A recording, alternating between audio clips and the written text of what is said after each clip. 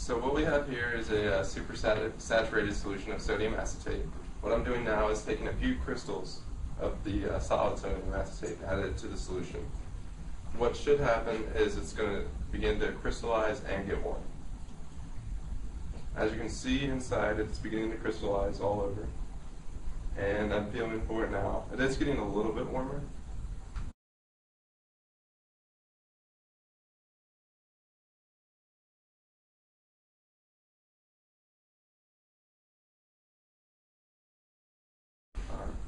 So the hot packs work under the same principle.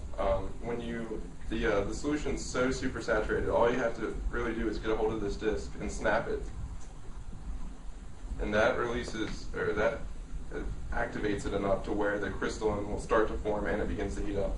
Right now, our thermometer is right around room temperature, and you can see the temperature is starting to increase. It's really starting to move up now.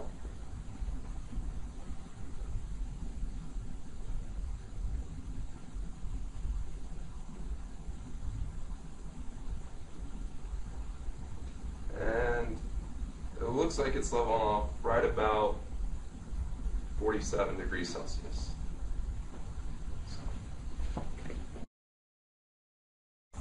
Alright, so after these heat solutions are used, you can actually reuse them by putting them into a warm water bath, not boiling.